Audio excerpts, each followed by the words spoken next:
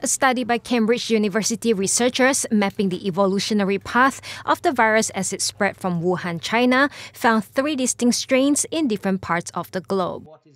Dr. Peter Forster and his team analysed 160 genomes from patients and found that the strain in Wuhan mutated from an earlier version.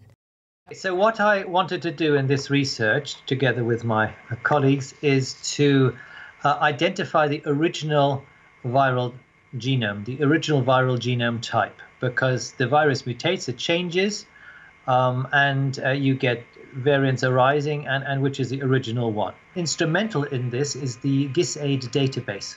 So this is run by a German ministry, and people from across the world, especially from East Asia and China, have contributed their genomic information into this database. The 3 distinct strains were dubbed A, B, and C. Forster and his team found that the closest type of Covid-19 to the one discovered in bats, type A, was present in Wuhan, but not the city's predominant virus type. My background has mainly been to trace prehistoric human migration through human molecules.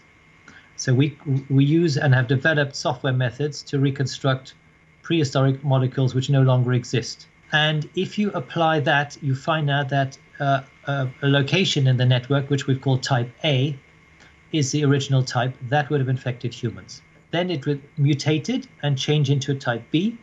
This type B was then the first genome to be picked up in Wuhan when the disease became apparent.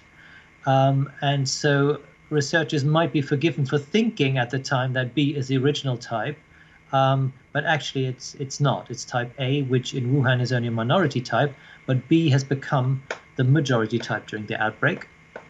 And that is mutated further into C. Now, the C type is not found in the early phase of the outbreak in China. It is found outside. For example, it's well represented in Singapore.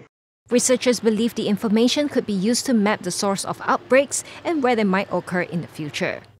It could even lead to differences in the clinical presentation of the disease and be used to design treatments and vaccines.